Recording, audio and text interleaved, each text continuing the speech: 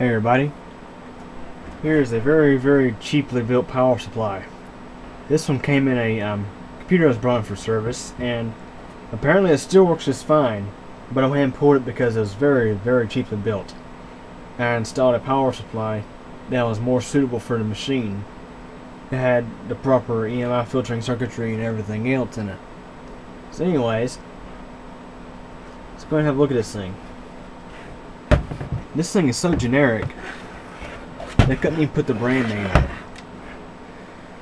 There's no brand on it, it just tells you it's 400 watts. And they give you the outputs.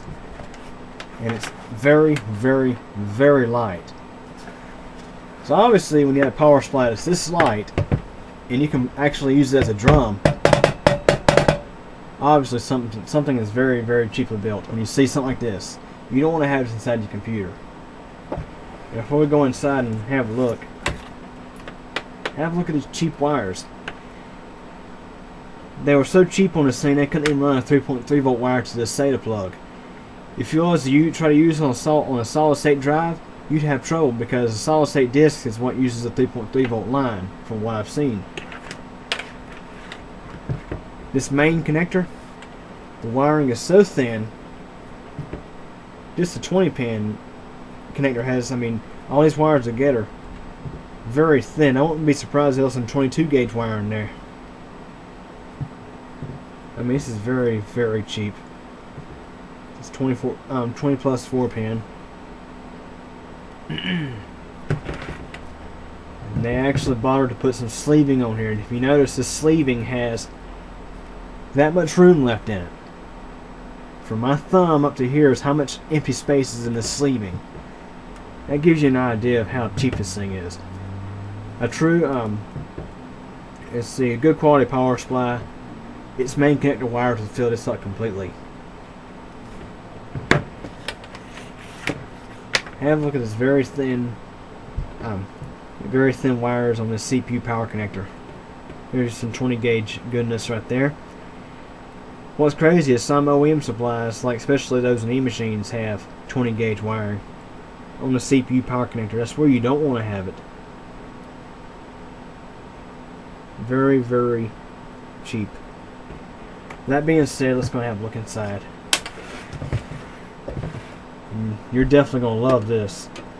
I got some peeks through the edges of the casing, and this thing is very cheaply built. Definitely looks to be manufactured by Chiefmax Leadman. They used to be better quality back in the early 2000s, but now they're absolute junk. And oh yeah, they're so cheap they couldn't put 4 screws in the fan. They got dimples here and here in the casing, and only a screw here and here. That's very cheap.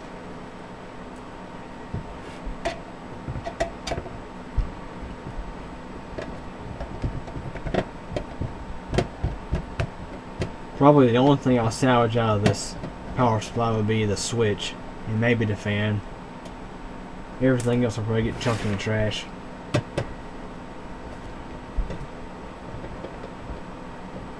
I usually prefer not to waste my time with units like this. Okay.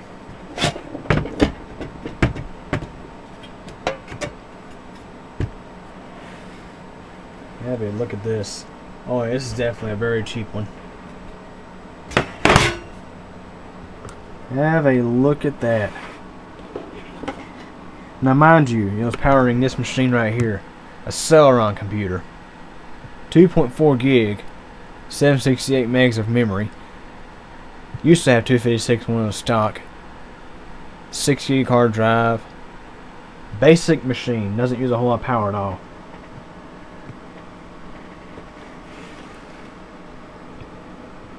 It's not what you want to see in a power supply. Surprisingly, they actually use optocouplers for the feedback circuitry rather than a third transformer. That blue transformer is a 5 volt standby. That right there is the main transformer. Look at how small that is. That is absolutely pitiful. I've seen better in cheap power supplies actually. but you'll find this in some Chiefmax and some Leadman units with Max, that kind of stuff. There aren't that many capacitors here on the secondary side. Only 3 large caps and you see 2 small ones. You normally find a lot more capacitors on your secondary than just that.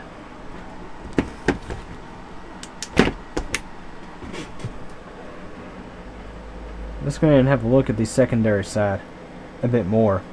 Look how small that coil is. Very, very small. And that actually includes the plus 3.3 volt power too. Normally you'll find that on a second coil. But that little bitty coil does everything. I'd say that's pretty bad off.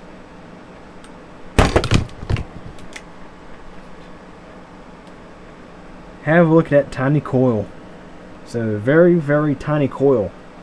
Usually you'll find the plus 3.3 volt coil separate from this.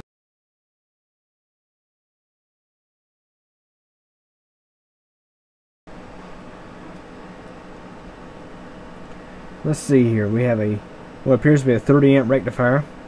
That's probably for the 5 volt. There's so much dust in this thing you can't really read much anything.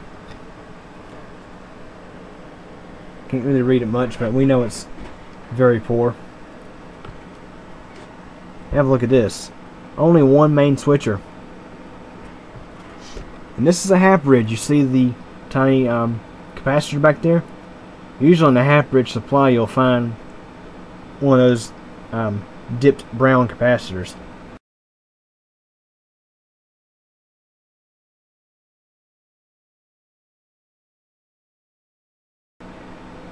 And usually in those half bridge units you'll have 2 main switchers. This one you have just 1. And maybe there's one on the other side of the heatsink. Nope. That's the only one.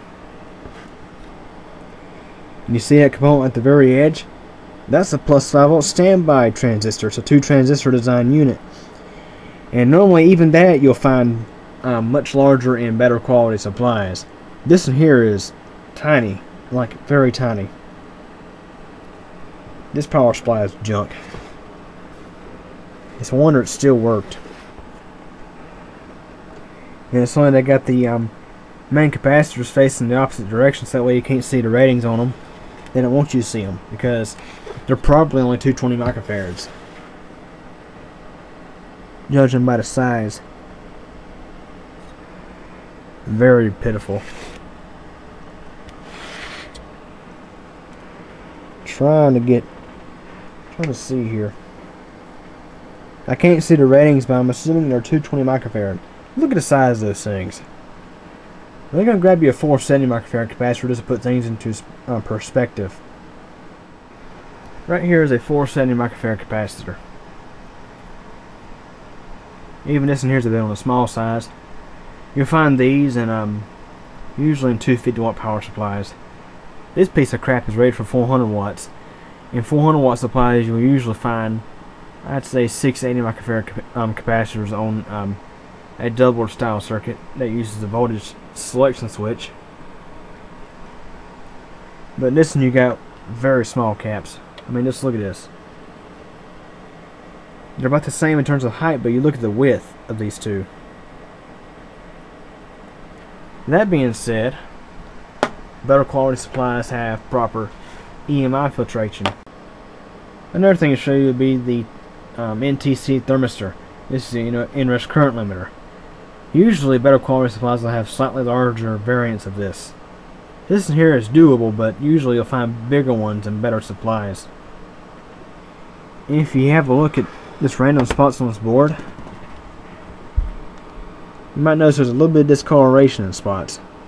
Now keep in mind, not even powering a high-end system, I could run this with a 200 watt supply if I wanted to. And this piece of crap is rated for 400 watts.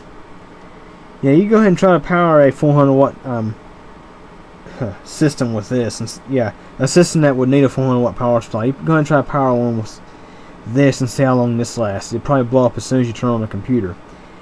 And if you notice, we get the 4 diode treatment here.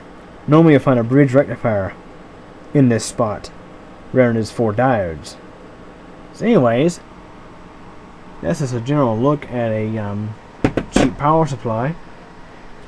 Now before I wrap this up, I'll go ahead and pull out the fan, just for the heck of it. And to give you an idea of how thin this is, barely effort at all, I just bent it. Bent it up pretty good. Looks almost like an omega symbol.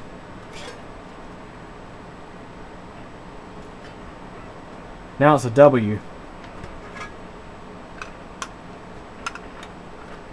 Isn't that just wonderful? Let's go ahead and get the fan out before I wrap this up. Let's go ahead and have a look at that. Now I mentioned earlier how this thing, they're so cheap on this thing, they couldn't even allow you to put 4 screws in the fan. I'd say that's pretty bad off. When they design a power supply, it's so cheap that they can't even have 4 screws in the fan.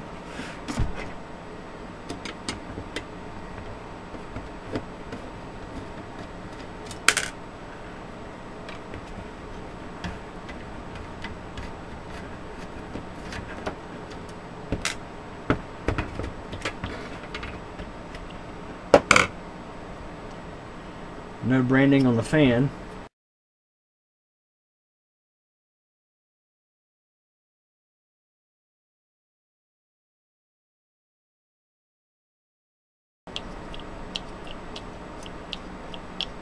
Feels pretty cheap, but is usable.